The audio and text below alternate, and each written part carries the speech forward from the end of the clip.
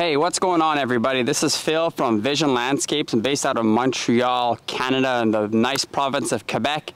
I'm here as part of the EcoMeans Business User Advisory Group, and I'd like to talk to you today about something that is close to heart, something that has altered my career, and it's about related to hedges, as you can see here in the backyard, right? So let me just take you back into my story a little bit and explain to you why I chose this topic to talk on today. So I opened my business in 2009 after having graduated from landscaping school, and I did everything. So I grass cutting, paving stones, hedge trimming, and everything. And as my business grew around 2014, 2015, I really fell in love with hedge trimming, and I wanted to do it full time. So I just started selling clients for the lawn mowing run.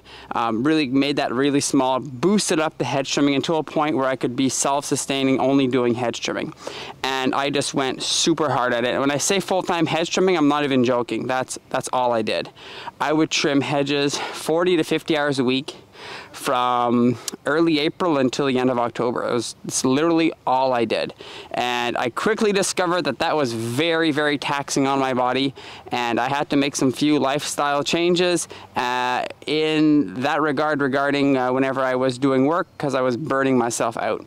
So I'll be going through my body actually from toes to head, and not going to talk as much about PPE today as I will be about wear and tear on the body and some changes that I have brought in my day-to-day activities in the past 2 years, especially now that we're also doing tree work, but that have helped me be more prepared for my daily activity in hedge trimming. So I don't consider hedge trimming as a race, more of as a marathon, and you have to be prepared mentally, physically, to be able to get through your day, because it is very exhausting. And you have to be alert. You're working at heights with sharp tools. So you gotta be, like I said, mentally alert. And also physically alert so you can get to work the next day without an injury. I come from an area here in Canada where a lot of people have cedar hedges like this around their properties, and there's dozens and dozens of companies that will offer these kind of services. And sadly, every year we hear about either someone falling off a ladder and getting severely injured, or dying from cutting electrical wires, or just having life-altering surgeries in their shoulders from having done things too repetitively. So I've taken all these things to heart in the past, in my career, ever since I started full-time hedge trimming around 2014 to where we are today. So let me start with my feet, and I'll work up, and hope you guys enjoy my presentation. This is more geared towards people that are going into hedge trimming full time. If this is like a side hustle for you, or you do this only 1 or 2 days a week, there might be some things you can take from this that will help you. So let's get started. Whenever I first started hedge trimming, I used to have similar ladders like this, but they were more of an apple picking variety because the rungs were narrower and they were a tiny little bit lighter, only by maybe 1 or 2 pounds compared to this. They had rivets in them, whatever. They were made just to be like a quick access ladder. But whenever I discovered this Japanese make of ladder, I said, wow, this is a fantastic ladder. It's welded, the rungs are deeper. It starts in your feet. Your confidence at height will start in your feet. If you're not stable what you're standing on, you're not going to have a great time up there. You're going to be uncomfortable. You're going to be making mistakes. You don't have time whenever you're on top of a ladder to think, is this thing going to hold me up? So these Hasegawa Japanese ladders, fantastic, deeper rungs. That leads me to your footwear, okay? So these are chainsaw rated boots. You could have bigger boots, you could have running shoes. Many people even trim in Crocs. Foot fatigue is a real thing. And that's why I like these ladders so much. They're wider, so your foot is less arcing over the rung of the ladder, applying less pressure underneath the sole of your foot, making you less tired. That'll be amplified as well whenever you have shoes on. Your shoes are not going to have a great arch support. So a boot like this that is really rigid, I can stand on it straight, I can stand on it sideways, I can stand on it backwards, and the sole of my foot is not flexing to match the ladder rung. I have 0 foot fatigue virtually right now. So yes, my boot is heavier. It's a little bit more laborsome going up and down the rungs. That's why I really like these Andrew boots. They are an arborist tree climbing boot. As you know, I do tree work as well. Right now, in the past 5 years, we've incorporated tree work into our business. So it's an all-in-one boot. that is legal for our job sites and also very comfortable whenever you're going up and down a rung. So I'll gladly take that offset of heavier boots for many ups and downs to have more stability. Just for fun today, I did some of the trimming in 2 other pairs of footwear, and man, I remember those days, and I said, no, I'm putting on my boots. Is just so much more comfortable, so much more sturdy whenever you're up there. You also get great ankle support. Usually I trim in pants. Why is that? Is whenever you're up on these rungs, on almost any ladder, you have to maintain 3 points of contact. So you're gonna have like 2 of your feet, and 1 will be usually your shins or your hips up against these rungs. Some ladders are a bit different. These are my favorite ladders, but yeah, they do dig into your shins a little bit. So I usually wear pants, and it won't like leave too many marks on your legs and hurt your shins in that regard. But whenever you're working at heights, it's important to maintain 3 points of contact. So like I said, 1, 2 feet, 3rd of the shins. So pants would help.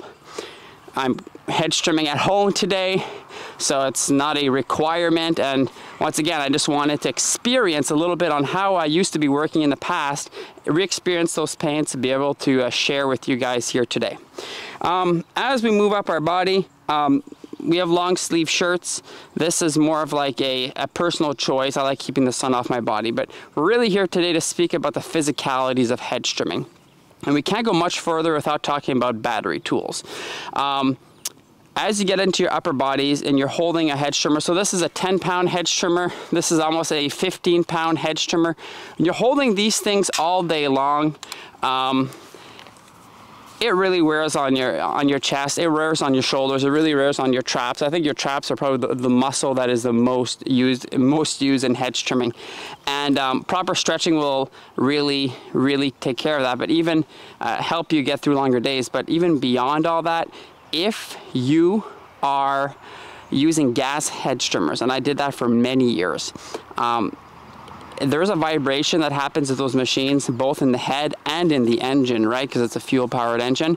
And I would have shaking hand syndrome after just half an hour. Now, this does happen with batteries still, but it'll take like an hour and a half, for example, or maybe even 2 hours, because there's a lot less vibrations. There's no vibrations in the back, the only vibrations in the head. So battery trimmers in this regard have really helped my wrists. My wrists are not as shaky. I don't feel like a tingling sensation in them as much anymore with the battery tools.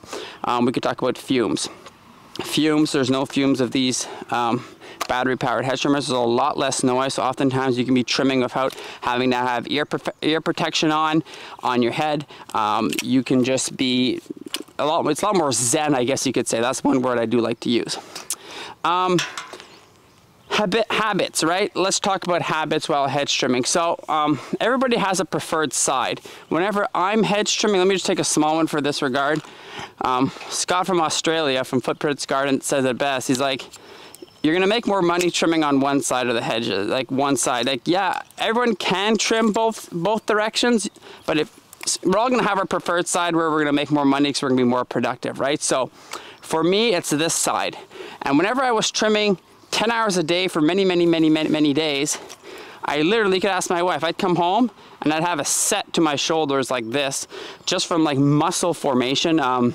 My massager would tell me as well, they'd say, you're completely, like, what are you doing? Like, you must be doing some repetitive movement that's completely not normal. And now that I'm doing tree work, that's one of the reasons why I went into tree work. It's like, I cannot keep on doing this, like 50 hours of hedge trimming nonstop. I had to make some changes. So one of the changes I did is I'd force myself 1 day a week to trim the other direction. And it's less productive.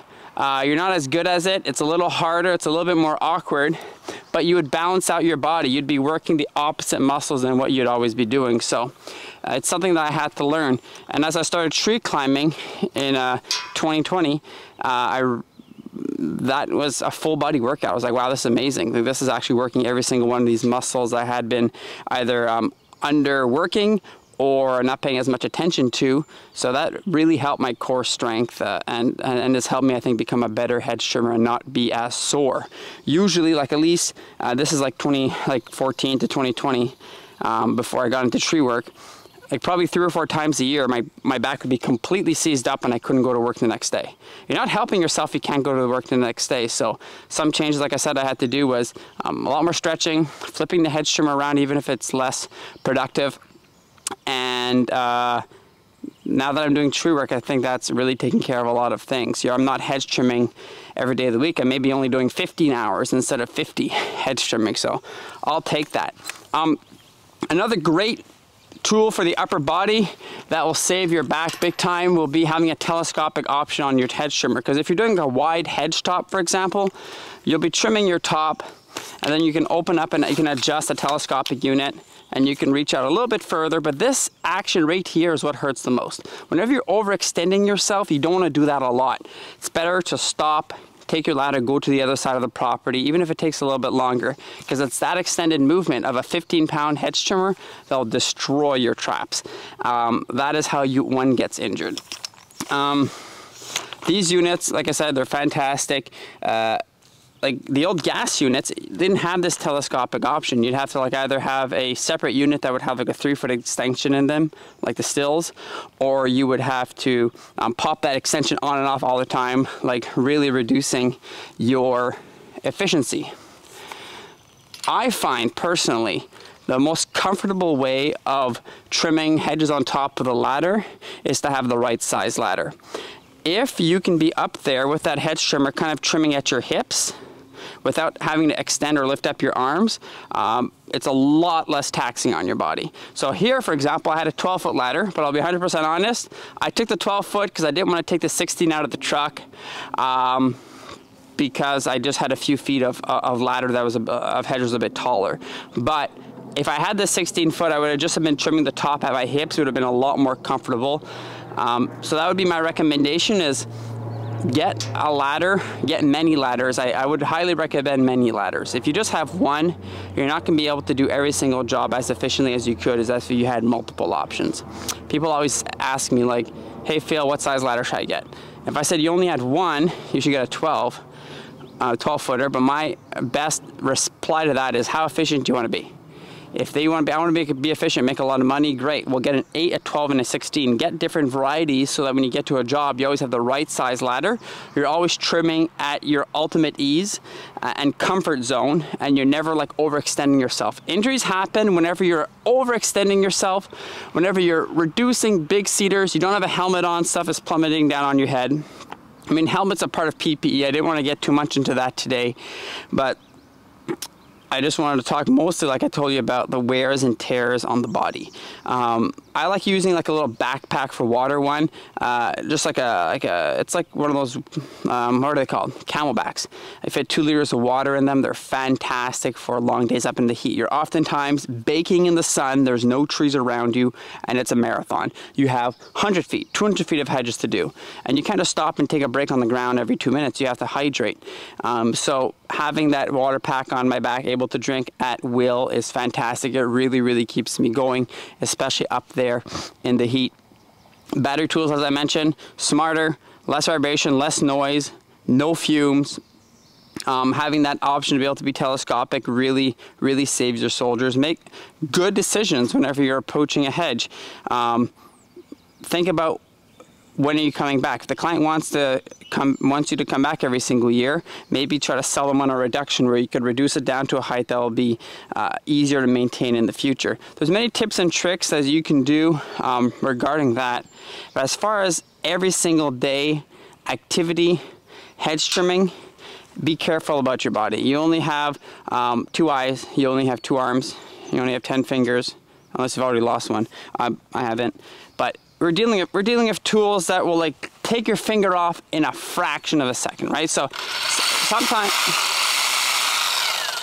I'm tempted as the blades are still running to go and make my adjustments, right? But like trim, wait for stuff to stop, make your adjustments, keep on going. It's just a safer thing to do. I have a bad habit. I mean, probably too confident because I've been doing this for way too long. But be very careful with these machines because they were not forgiving. They will cut your fingers right off. What else could I say about these things? Yeah, I would say invest in great equipment and don't take hedge trimming lightly. I come from a background as like a landscaper. I got into hedges and I got into trees, right? Tree guys don't really like to do hedges. That's a general consensus. And I find that like landscapers really should not be doing major hedges because it's big risks. I feel like there's like this center group that there's not talked about a lot. There's not a lot of training around hedge trimming. It's kind of like the arborists are well equipped and like, oh, they don't really want to do it. Or you have like the landscapers that see bigger money and then take unnecessary risks. So I'd say if you're serious about getting into hedge trimming, reach out to me. I'd love to help you and guide you towards getting really good equipment. I mean, I've used aluminum scaffolding before. We have a sky lift, an aerial lift as well. But if you are going about and you're starting off your business, invest in good, safe ladders that will really make your day a lot easier. It starts in your feet, like I said, with a solid pair of work boots. You might think I'm funny saying that, but if you're climbing up and down these with running shoes, you're gonna feel it and you're not gonna be happy. Then it starts with good equipment. Having good battery equipment will make you focus a lot better. Whenever I was trimming, I'd come home, I could barely hear my family talking at supper when I was using gas tools. I'd have like the gas fumes around my head all day. Holding that trimmer up there, sometimes you need to reach and you have that engine in your head. It's disgusting. And like, I'm sure there's many other things that other people could chime in about, but long story short is you gotta take care of your body in any single business that you do. Hedge trimming is like a marathon. Make smart decisions, and you know what they say, money grows on hedges. We're just trimming it. Peace out, gang.